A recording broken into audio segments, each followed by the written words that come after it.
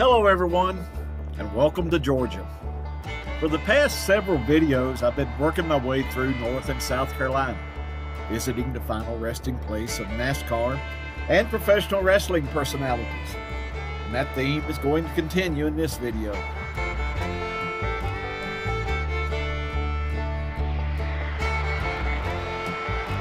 Today I'm at the Zion Hill Baptist Church Cemetery in Cumming, Georgia.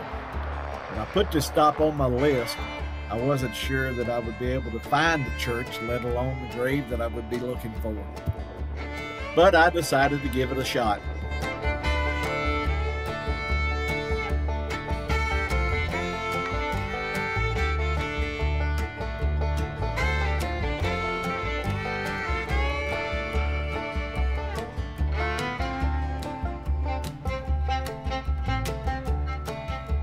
This is a small country church, and the coordinates that I got off of Find a Grave were several miles off.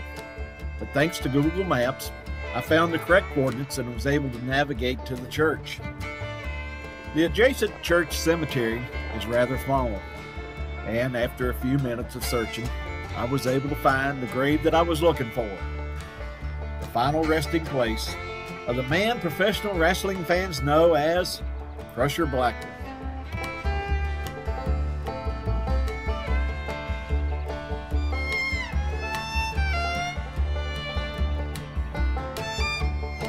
Jerry Blackwell was born on April 26, 1949 in Stone Mountain, Georgia.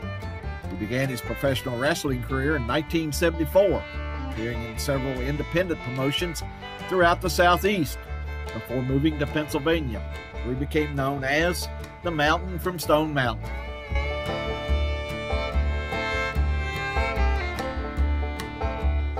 In 1978, Jerry signed to appear for the World Wrestling Federation, where he battled such stars as Larry Zbyszko, Andre the Giant, and Bob Backlund.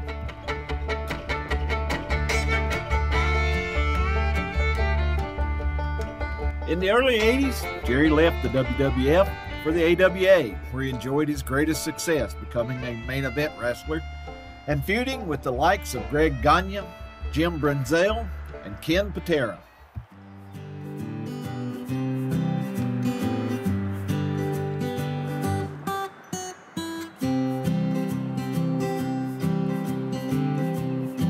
One of the most notable moments in his career came in 1984 during the Battle Royal at the St. Paul Civic Center in St. Paul, Minnesota.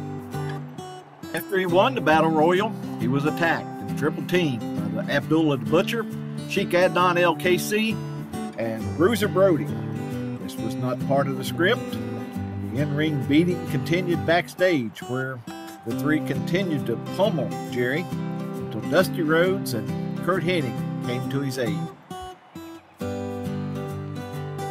This gigantic feud allowed Jerry to change his image, becoming a fan favorite, and he quickly became one of the AWA's most popular wrestlers. As his popularity grew, so did the demand, and over the next couple of years, those demands began to take its toll. Jerry was always a very large individual.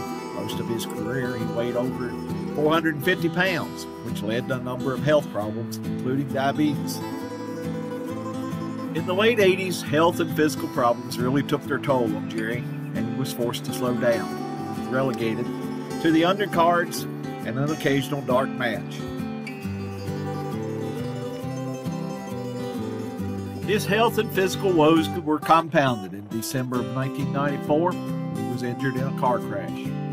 Those injuries, along with numerous health problems, finally claimed his life.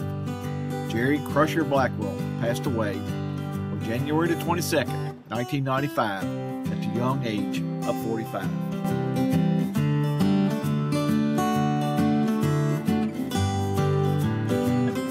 Well, that's about it for this video. If you remember Crusher Jerry Blackwell, let me hear from you in the comments. And if you enjoyed this video, give me a thumbs up.